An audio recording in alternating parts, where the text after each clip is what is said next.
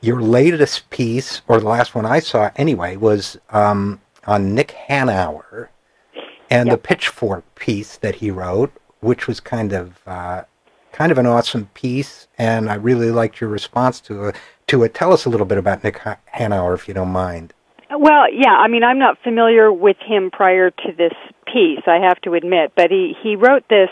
It's in the Politico magazine, I think, which is about, I mean, basically what he's doing is making a self-interested pitch to his fellow 001 percenters and saying, look, you know, if you don't care about particularly the middle class, but I think he also talks about the poor, but I think the middle class is the real self-interested piece of this for these, you know, vastly wealthy billionaires, that, you know, number one, it's not good for business because these, you know, the less money people have to spend on goods, you know, the old Henry Ford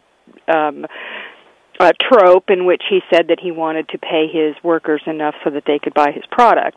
That he resurrects that whole idea, and then he also just talks about the fact that, look, if you push this stuff too far, history has shown over and over and over again that there will be a reaction among the people, and it rarely ends well for those at the very top. I mean, sure, the top resurrects itself eventually. Capitalism inevitably leads that way without some form of mediation and regulation. But at the time, whoever happens to be sitting there at the moment doesn't do very well. So he's kind of, and that's where the Pitchforks idea comes in, which is that he says, you know, watch out. You know, the Pitchforks will be coming after you.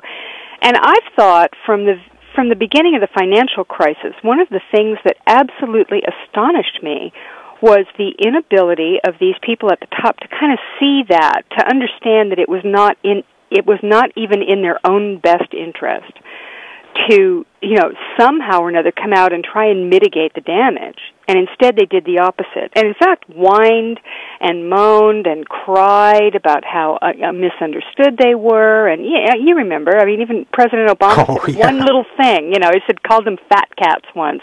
And they absolutely lost their minds. So, I mean, I've wondered about this from the very beginning, and this is the first piece I've seen where you have someone of that class actually making the case, which seemed to me the obvious thing for these guys to do after what had happened in 2008, and you know the near collapse in the terrible economy that subsequently everyone's been enduring except for them, and the fact that this was going to become glaringly obvious to anybody, and that they needed to mitigate it.